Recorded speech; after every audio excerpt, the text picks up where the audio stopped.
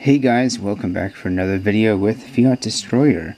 So this is going to be a little bit of a different kind of video. Most of my videos so far have been about stacking silver and gold, but I'm also definitely a coin enthusiast, and I enjoy coin collecting and I enjoy coin roll hunting. It's a new thing, a new hobby that I found early this year, and it's just been a really lot of fun finding treasures and stuff like that, and getting a little bit into numismatics. So you're probably wondering what is up with the Sacajawea dollar sitting there in that easel. So let's just take a closer look at another Sacajawea here. Let me just carefully move that back a little bit. So there's the obverse there. Very nice classic design. I really do like it. Got the young mother with the baby there. And of course the newer ones have writing on the edges and different designs on the back, but these older ones have just this classic flying eagle design, which is also a really nice rendition of the eagle.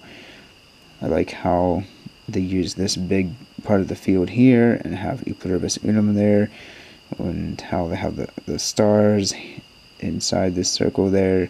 Just really cool how they did this. And you can see this is a really nice example of the coin. It's very lustrous, very brilliant.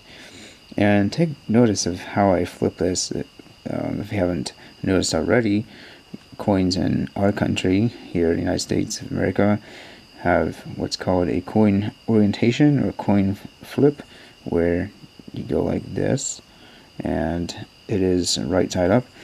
But this coin here, I do sometimes check coins as I'm coin roll hunting, and I found that, lo and behold, it actually has a rotation error.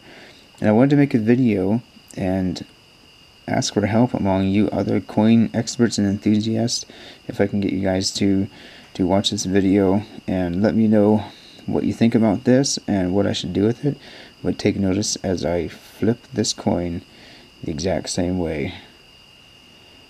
It's almost completely upside down. I'm not doing any tricks here. Just want to do this motion slowly so you definitely believe me. So here we go, going like that. And it's almost upside down. Maybe here's upside down. It's about right there. So I call it about 175 degrees. I didn't measure it, I'm just calling it that. So if we take this coin and flip it this way, it actually almost is right side up.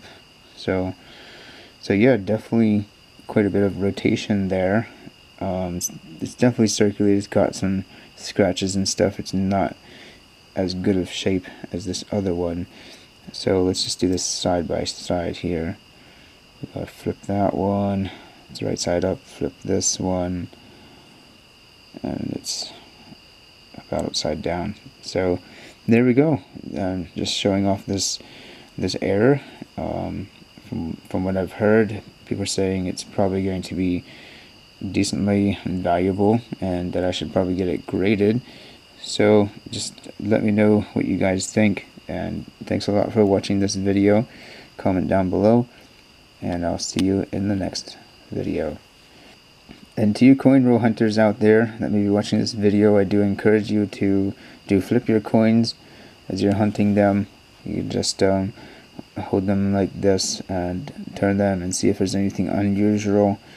It's rather tedious, so you don't have to do it if you don't like to do it, but if you do find something like this, then it's potentially pretty valuable. So anyway guys, thank you so much for watching, and I will see you in the next video.